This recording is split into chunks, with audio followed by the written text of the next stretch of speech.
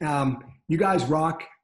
My name is Anders. I got Craig here from the Baking Steel Test Kitchen. Super pumped because we actually have a new product launch from, if you guys are on our email list or you saw it on Facebook, we launched our new pan. And speaking of Paris, this is made in France. Super exciting. A company, our partner is called DeBuyer.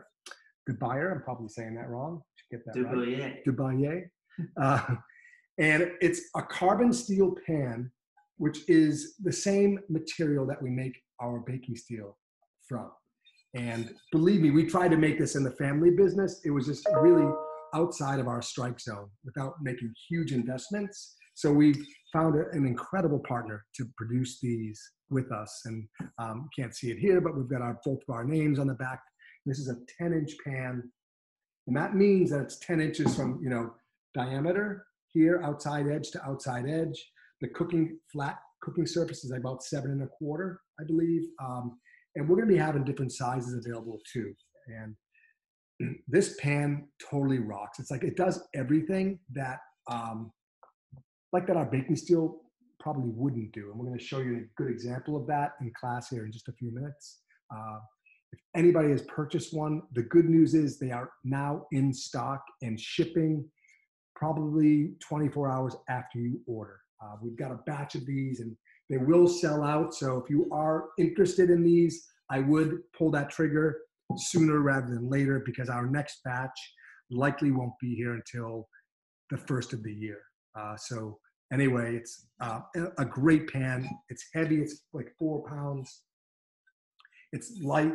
It's our version, it's carbon steel, guys, like our version of cast iron. And we all like cast iron cooking. It's been around forever. But what this pan does is essentially it's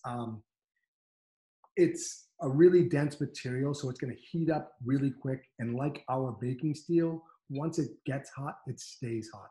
There's not going to be any hot or cold areas in the pan itself. Super consistent heat, incredible heat transfer, and incredibly durable. It's going to last forever, like our steel. So when you do order this pan, I want to take you through it a little bit. It's coated with like a beeswax. So just take it to your sink and wash it with soap and water. And then what you're going to do, and we include instructions with this, we're going to season it before we use it. Our baking steel comes seasoned. The carbon steel pan needs to be seasoned. And the way we do that is a couple of ways. One, we wash it and then we oil it and we stick it in the oven, which is kind of how we've outlined in our instructions. The second way of doing that is to literally just use it, which is what we're gonna do today. And again, we're gonna season this thing. Eventually it's gonna get really dark. Like here's another version of the same pan. This one's been used, it's about a week old. I just got these in. And you can see how dark it gets. What's nice about this pan is that the handles are stainless steel, so it's not gonna get super hot to the touch. It's also oven safe, so I can just literally stick this in the oven. If I'm basting a filet or something, I can stick this whole pan into the oven and it will be oven safe, probably easily up to 500 degrees, not a problem. Like our baking steel, super efficient too, okay? Do we have any questions on that yet before I get into making a quick dish for you guys? Dimensions, overall length, including. Good question. Overall length. I happen to have a tape measure. Okay. So looking at about 19 1/4 inches, depending how you measure it, call it 20 inches from end to end. What's the difference between cast iron and carbon steel? Good question. So interesting enough. I am a steel guy, so I've worked, my family business is Steel and Steel, and we make products out of low carbon steel. We make it for construction equipment. So the likes of our customer base would be Caterpillar, John Deere. So I've been doing this in my dad's business for years and years, and we fabricate products made out of steel. Incredibly durable. The products that we make for backhoes, we have some competitors that also kind of replicate our product out of cast iron. And guess what happens to cast iron when it's under extreme duress? It's very breakable. In other words, it's brittle. Not to say your cast iron pans are gonna break, they won't, because there's not enough stress in a kitchen. Hopefully not enough stress. However, you will find hot and cold spots in cast iron. It's just the way the steel is made. It's a cheaper process, so it's poured metal. It can have hot and cold spots in it. And our low carbon steel is literally just, it's plated steel that gets formed into this shape. And that's, you can see they got rivets here to attach a handle to it. It's almost like welding in a sense. So what this does is that this steel is really dense. It's got like they call it a really high thermal diffusivity, where the transfer of energy is super intense, 20 times that of like a pizza stone. In the case of cast, I think it's like 10 times the amount of cast iron. So it just works better, less hot and cold spots. That was and it's, so in any case, this is a little bit lighter, thinner, and it works just as well, or if not better, than a cast iron pan would. How hot of an oven for seasoning? Depending on the oil. What I would personally do is just, I'd pour my oil in, and I would take some paper towels, and I would just kind of wipe it in. I would like to use avocado oil or flaxseed oil, and I would put the oven at around 400 degrees for like an hour and just leave it in there, remove it. It's going to be like a goldish tint in the beginning, kind of like your baking steel was, and eventually after 2 or 3 sessions, it's going to turn really dark and carbonized and turn black. And that's when it becomes like, what's great about these pans is that it's literally iron. So it's naturally going to be non-stick as you season it. No chemicals, which makes it beautiful. Does the handle have a coating like the other DeBuyer pans? It does not. We purposefully wanted pure metal. We decided on stainless. Makes it a really nice metal. But it doesn't conduct all the way out here. So if I'm cooking on it, I still probably want to use a towel, but I don't need to. If I touched it by accident, it's not going to be super hot. So I guess it wouldn't be an accident at that point, right? But anyway, it's not coating, oven safe. What's the difference between the baking steel and the standard DeBuyer? One, we went with the thickest gauge material, so it's like a 3 millimeter. As thick as you make on a pan, and we wanted that because it's going to match. And there's other DeBuyer pans. They're all awesome, guys. They're a great company. They make great products. We just went with a heavier duty version of the heaviest duty they do. And we went with a stainless handle. Do they have a version like this? I don't know. I know a lot of these have a coating on their handles. We made it as unique as we could with the co-brand, and it's beautiful, guys. It's just a great pan. Super, really happy about it. Really proud. Does it work on induction? Yes. So let me get something for you. A magnet. This is how you test if something's going to be working on induction. This is metal, magnetic. See that? So that means it's going to really work really well with that induction burner. Great. Yes. I noticed your pan is slightly lighter in the center than one you're using. Will it eventually get completely dark? Oh, yeah, that's just from me cleaning it. That's all. Yes, and in fact, you can't really see it. You get a little gloss to that. I've actually wiped some oil into this after I cleaned it, just to kind of keep it nice and, like I do my baking steel. Same exact idea is after I clean my baking steel, I like to wipe a little bit of oil on both sides. So the thing has got like this force field. It's just always going to keep that steel protected. And that's why we oil it. I don't really do anything to the backside here. It's just naturally in that heat all the time to keep it protected. But yeah, it's gonna change eventually. And I can clean this off too. I can take my cleaning bricks and really scrub it. But I like it. I mean, it's got a nice patina to it. It's beautiful. And I'm gonna show you the differences here. You see? And this, I can make this look like this in like 2 hours. A couple of dishes. That's all it takes. All right, should we jump into? Let's jump right into it. I'm gonna move over to the oven. You guys can see what's going on here. Take my pan. I'm going to throw some pasta in. I've got some water boiling next to me here.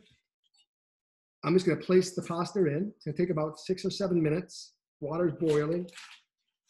Meantime, can you see me okay, Chef? I'm going to fire up my, can you see the burner okay? Is that good? I'm going to literally take some oil. I'm using avocado oil. I'm just going to put some, lightly coat the bottom. That's a good idea. Maybe turn the lights off now. Is that good? Okay.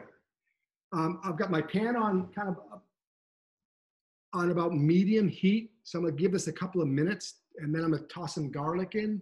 Too bad you guys can't smell, but this is going to be incredible.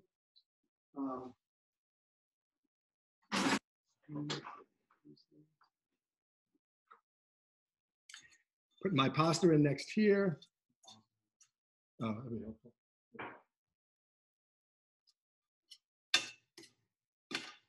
And once my oil gets like starting to sizzle a little bit, I'm almost there.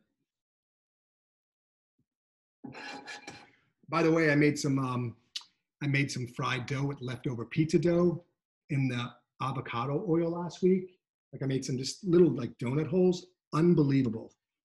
It's nice to be able to do a little frying, I guess, inside of our test kitchen now, which we weren't able to do before, but now we're kind of fully stocked. We can make pretty much anything.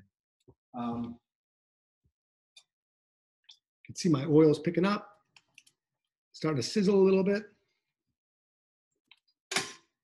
These dishes, by the way, used by French chefs and chefs all over the place, all over in the restaurant kitchens. They kind of finish their pasta dishes in these pans. Right, Chef? Put some garlic in.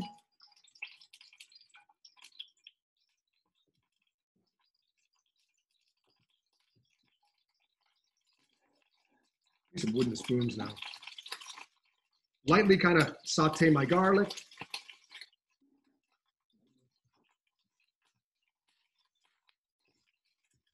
Tomatoes.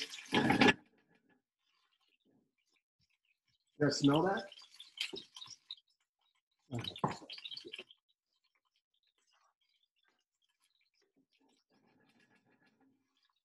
If I'm having an induction, I want to make sure I'm keeping my pan down on the glass the whole time. If you're not, I'm just going to do a flip.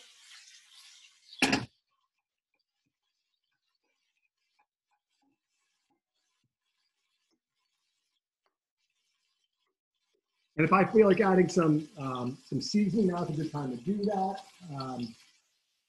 If you like cooked basil, etc., I'm just kind of frying my tomatoes up a little bit. I might drop the heat just a tad.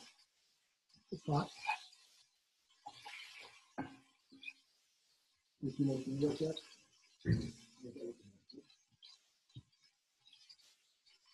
It smells incredible. Put my pasta.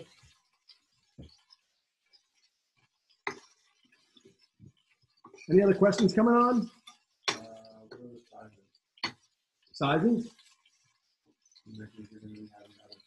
Yeah, well, as we get rolling here, we're gonna probably add some sizes. We're gonna probably go a larger version of this. And then some smaller ones. Really, they go, we call this number 10. There'll be a number 12, there'll be a number 8, which just kind of identifies the width of these pans. Really happy with this. Is a great size for small families. And if I'm making, multiple dishes, I might just add 2 pans of the same thing, right? Ingredients. Or one of my kids doesn't like tomatoes, he likes whatever it might be, right? Smells incredible. Wok is going to be on our list as well. We'll be adding that. Huh? Oh, is that right? Yeah. We'll be adding a wok at some point too. Yes. Smells so nice, by the way. I actually fried up last week. We actually made some onion rings in our pans, and we actually topped our pizza with onion rings, which was pretty awesome. So I'm thinking fried calamari pizza would be a good idea, right? What do you think, Chef?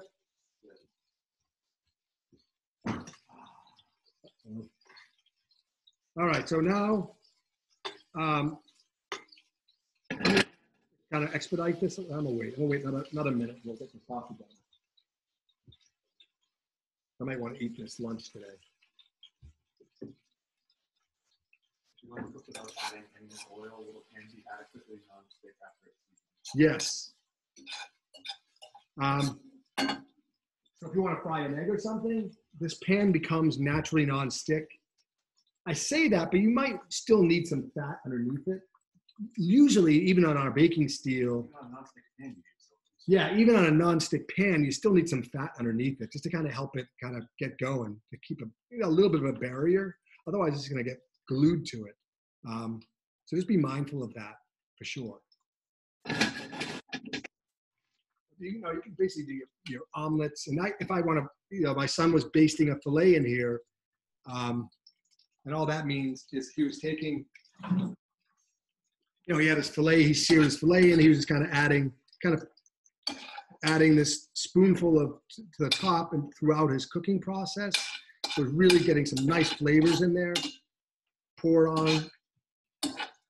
the sauce on, afterwards. You can throw some butter down in here if you'd like. It just kind of gives us a new way of cooking our products beyond just pizzas. And literally now I can just take this pasta and throw it right in the dish, right? This is how I'll finish it. This little saute, a little Parmesan cheese, some basil, boom.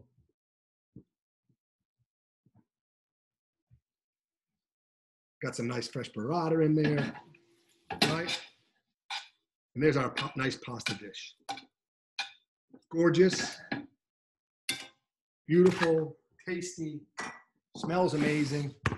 You can eat it right out of the bowl in our case. You can see, can you see the colors of this? Chef, can you see them? The colors good? Tilt your pan down. Okay, screen down. It's gorgeous, right? Amazing. So like the possibilities are obviously, we want to do something really simple today. The possibilities are endless. I like the combination of using the pan and donuts, searing meats. Searing your meats, omelets, like fire. Donuts. Can I say donuts again? Yeah. I say that because on Friday I was making some doughs and I had some leftover dough. So really quickly I just kind of heated up some avocado oil and then just seared the bread or the dough for maybe a minute or two, and dipped it in powdered sugar. Just incredible the things that you can do, and kind of using the baking steel and the pans. Again, the possibilities are endless. So fun. Any more questions, you guys? Last one I have is, do you need to season both sides or just the inside of the pan? I find really, to be honest, just the inside is all you need, because the more you use it like your steel, the better it's going to be. But just like our griddles, our baking steel griddles, mine stay on the stovetop. So I never season the back side of it because it's literally on the flame, which is a really dry environment. So after that initial seasoning, I haven't added to these griddles almost ever, I don't think.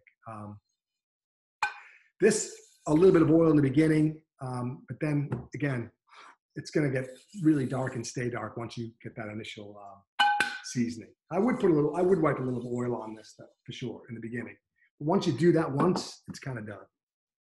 And if it does, oxidize or something, just put it, use your barkeeper's friend, your grill bricks, whatever, and bring it back to life again. It's amazing. Awesome, you guys. Thank you. Any questions? Send us an email, info@bakingsteel. You guys rock. Thank you. Super grateful for you. And we'll see you next week.